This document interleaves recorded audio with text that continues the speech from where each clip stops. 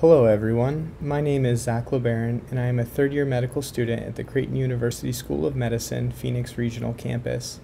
Today I will be presenting a case report on a bicornuate uterus and discussing the diagnostic imaging and features.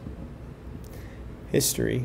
A 31-year-old female, G0, with no significant past medical history presents to the clinic for evaluation of infertility. She and her partner have been having unprotected intercourse for the last 12 years and have been unable to conceive. Use of over-the-counter ovulation kits have not worked. Semen analysis of the partner was unremarkable. She reports shorter menstrual cycles of 20 days with occasional bleeding, and menses are 5 to 6 days long with moderate flow. She also denies signs of hirsutism. A transvaginal ultrasound was performed showing a heart-shaped uterus. Hysterosalpingography and a pelvic MRI were subsequently performed, and a diagnosis of a bicornuate unicolous uterus was made. Here we see an AP view of the uterus during a hysterosalpingogram, which was performed using dilute contrast and shows the late filling phase, demonstrating a pacification of the right uterine cornua, depicted by the yellow arrow, with free intra-abdominal spillage only from the right fallopian tube, shown by the white arrow. It is notable that upon performance of the HSG, the gynecology team visualized only one cervix. Here we see a coronal T2-weighted MRI without IV contrast through the pelvis, demonstrating two separate uterine horns, shown by the yellow arrows, with a 1.3 centimeter fundal cleft, shown by the white arrow, normal endometrial thickness of 3 millimeters, and normal junctional zones bilaterally, depicted by the blue arrows. Here is a coronal reformatted T2 WI movie clip of the pelvis, showing a uterus with two symmetric horns separated by a fundal cleft, which measures 1.3 centimeters. The two horns are shown to converge at the level of the inner cervical os. Final diagnosis: bicornuate unicolous uterus. A bicornuate uterus is a class 4 Müllerian anomaly characterized by incomplete fusion of Müllerian ducts, leading to two uterine horns. These horns are usually anatomically symmetric and possess a fundal cleft deeper than 1 centimeter. The central myometrium between the two uterine horns can extend into the internal os, as seen in this case, creating a bicornuate unicolous uterus, or to the external os, creating a bicornuate bicolous uterus.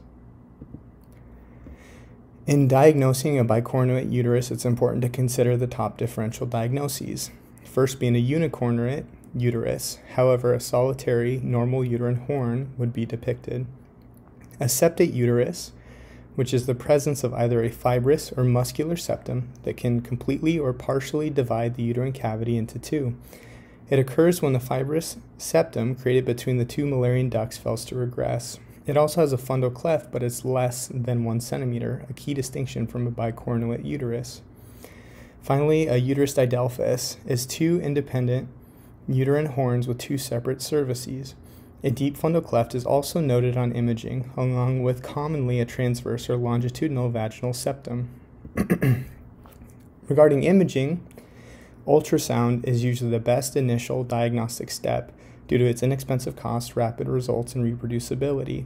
It usually shows a caudal fusion of the uterus with two separate cavities, a fundal cleft of more than 1 centimeter deep, and often an angle between the two cavities of greater than 105 degrees.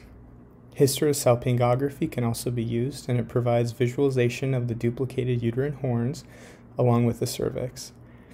The important thing to note is that it lacks the sensitivity to distinguish between a septate uterus and a bicornuate uterus, since the uterine fundal contour is not usually visualized. MRI then is the gold standard for diagnosis.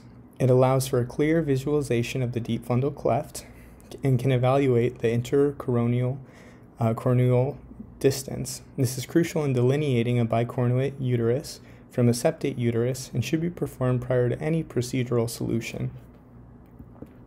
Clinical relevance, prognosis, and treatment.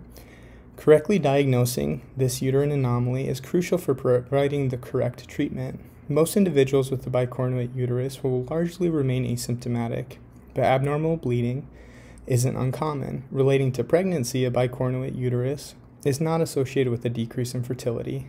However, after conception, there are increased rates of recurrent miscarriages in the second trimester and premature birth.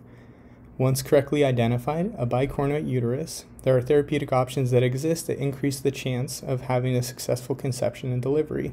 The use of a transabdominal metroplasty has been shown to increase the survival rates of the fetus from 0.0% to 92.8% in patients with recurrent miscarriages. I hope this presentation has been insightful for you, and I appreciate you taking the time to listen. Thank you.